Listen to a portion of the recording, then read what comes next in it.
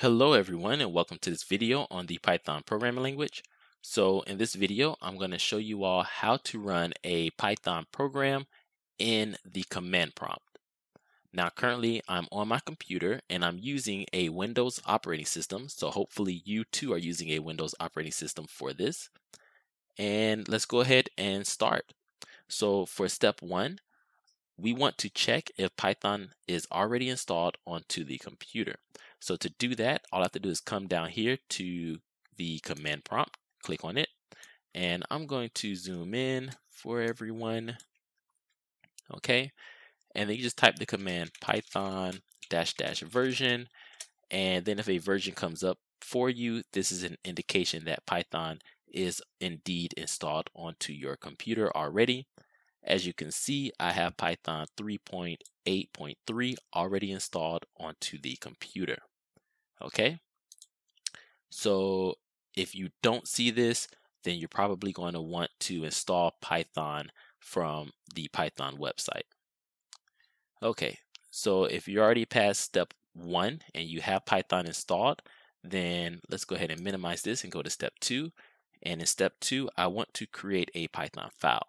So I'm going to right click here on my desktop, click on new, and then click on text document. And I'm going to highlight that text and I'm going to remove it. And I'm going to rename this file and give it a new file extension. So I'm going to call it hello.py. And I should get a warning message once I press enter. Okay, and I do get that warning message. It says if you change a file name extension, the file might become unusable. Are you sure you want to change it? The answer is yes. Okay, so now I have my Python file. It's called hello.py. So I'm going to right click on the file and I'm going to go down and click on open with, and I'm going to choose Notepad. And now I'm inside that file. Okay, so for this program, I'm just going to print hello world to the screen. So just type print and then single quote and then hello, comma, world, and then single quote and then in the parentheses. And I'm going to zoom in a little bit for you all just so you can see this command. All right, that's all I'm printing is this here. And I mean, that's all I'm typing. And all I will be printing to the screen is this here, hello world. Okay, so let's click on file and then click on save. And I'm going to go back to the command prompt. Okay, and now let's go ahead and run the file. So I'm going to type Python and then space and then double quote. And I'm going to go to the location where that file is. So that's in my C drive under users, under my username, which is computer science.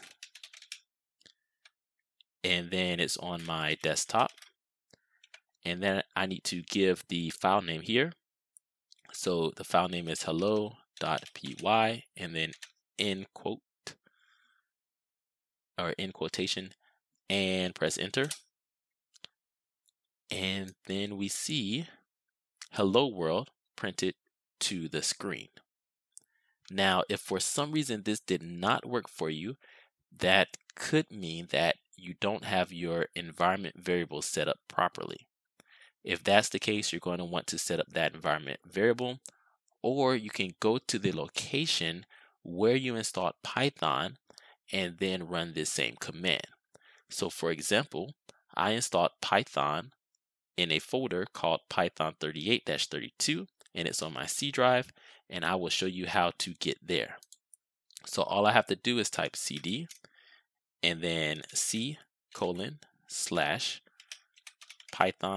38-32 and press enter. And now, as you can see, I'm in that location where I have Python installed.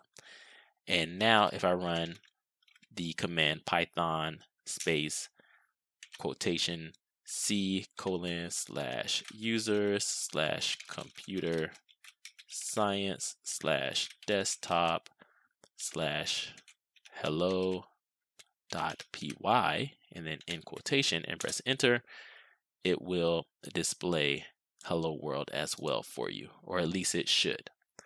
Okay, so that's basically it. I hope you enjoyed this video. Please leave any questions you have in the comment section. If I don't get to them Hopefully other people will. And if you're not a subscriber already to the channel, please become a subscriber to this channel. Please hit that like button and share the video.